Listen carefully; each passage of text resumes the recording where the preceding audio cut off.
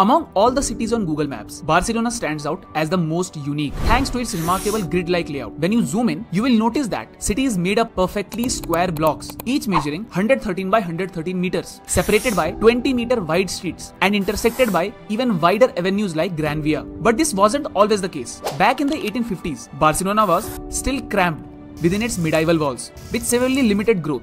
In 1855, a visionary engineer named Ildefons Cerdà was tasked with designing the city's expansion.